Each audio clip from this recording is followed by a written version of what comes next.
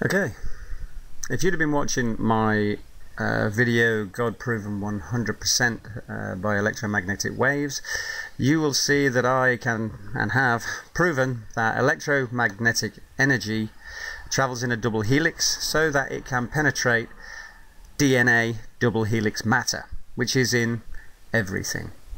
So now I'm going to show that this double helix is in fact present in atoms, and that is the direction that the electron takes, because atoms cannot be round and have waves, because a wave means it is interlinked with the wave behind it, and a ball shape, no matter how much you want to think you can pulse that ball, will never attach itself in a wave formation. So atoms are not round, they are spinning in a certain direction. The electron is moving in a certain construct because atoms are constructed from electromagnetic waves. How God does this, I don't know.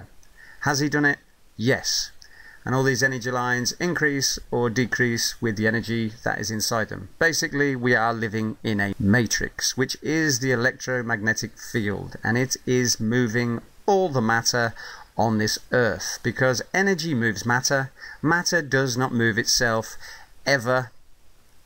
That would be magic, and that's for atheist science only. Now, an electron goes around here. Let's take hydrogen, because that's kind of the picture I've drawn. I've drawn it with two orbitals, and I show how the electron will link into the second wave continuously. So if we look at the top picture, you will see that I have started in the outer boundary. Now, down is anti-clockwise and up is clockwise. Anything falling to the ground, liquid, because that's the easiest thing to be able to see, liquid falling to the ground falls in the anti-clockwise motion. You can see this in your toilet, and if you just pour water, it will pour in an anti-clockwise direction. Smoke and fire, on the other hand, goes upwards, and it goes upwards in a clockwise rotation. So for the atom that I'm showing here is a hydrogen atom with two orbitals, and it must run in double helix lines. And I've already shown from my video of 100% proving God with electromagnetic waves is that smoke pulses up in a double helix, and your double helix has connecting lines that connect each side of the double helix. I proved this conclusively in my last video, that the energy pulsed from the cigarette I am holding pulses in a double helix exactly the same as DNA, which is why DNA is double helix. How else did you think it was powered? It has to be powered by double helix energy because it travels in two directions, down, up, alternating current.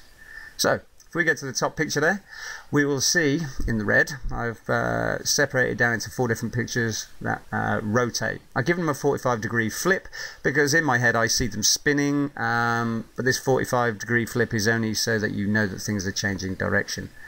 So in picture one on the left, we have an anti-clockwise rotation which swirls from the top of the atom all the way down to the bottom.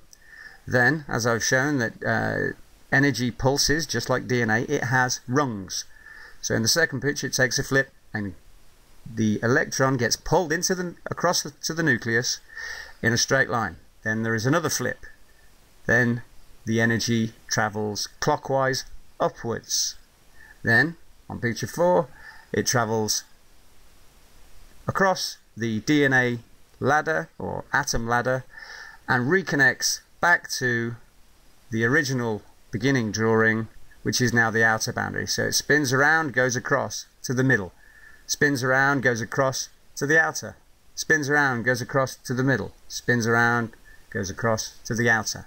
This is how you get a pulsed wave. Now if this was spinning at the speed of light in the CX and the CY direction, you will get a ball that pulses off waves. And that is how an atom works. Now just below that you can see what I've done with the wave. I have taken the DNA ladder and I have flattened it for 2D effect so you can understand what's going on, because I see them all rotating, but it's hard to put that into pictures or video without, you know, having video training. So I flatten the ladder. Now the energy, imagine a beach running across there. So you have energy coming down, then it goes from left to right. Then it goes down and left to right, down and left to right, because the energy goes down and across and down. Even though it's going down through the clockwise rotation, that line is moving anti-clockwise the whole time it goes across the screen in waves there.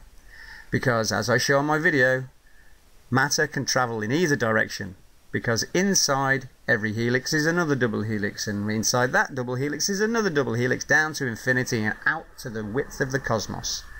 So the energy comes down anti-clockwise and across, and normally it would go up because that would be the end of the waveform, but everything is pushing down. So it goes down, it goes across, and then it goes down, and then it goes across, because energy cannot push upwards, so it's only pushing downwards. But it's also pushing in an anti-clockwise rotation, which means it's always pushing it to one side, down, across, down, across, down, across.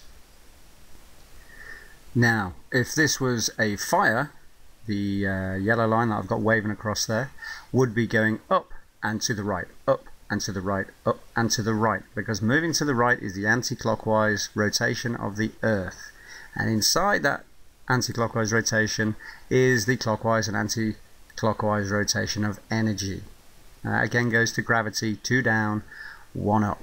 2 down for gravity down, 1 up so you can stand up gravity, otherwise we'd all be flat to the ground. So here's an easier drawing to look at, a little bit more complicated, just because I've thrown the DNA ladder up there, but not really. So that would be your DNA, and on the right would be the wave pulse of the ocean.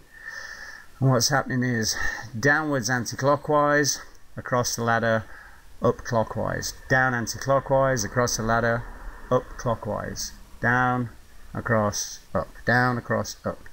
Always going from left to right, because that is anti-clockwise, which is what causes the ocean to push. When it's pushed forward, it gets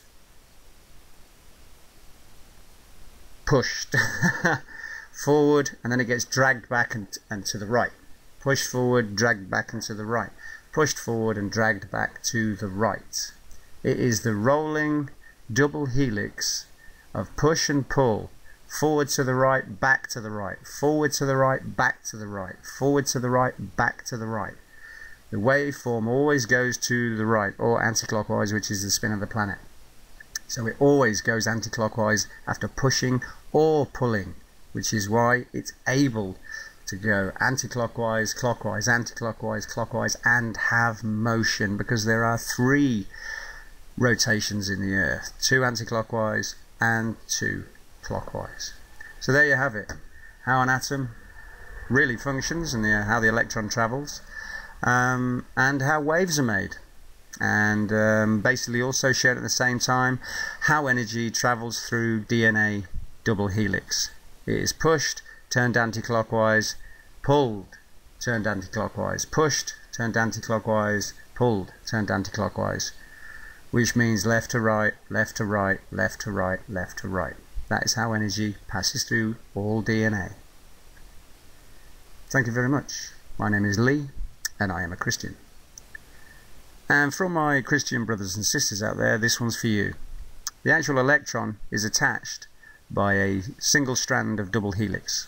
So what you're looking at up there, imagine an electric ball attached by an electric string to the nucleus. Basically, it's a flaming sword. So, hopefully that gives some of my brothers and sisters in Christ some hope, because this is the flaming sword that spins around an atom. It is the flaming sword from the Bible. This is not the entrance to Eden, but the electrical fractal nature of energy is the same principle. Around an atom spins a flaming sword, and behind it, it leaves a trail of matter which makes the wave. My name is Lee, and I'm a Christian.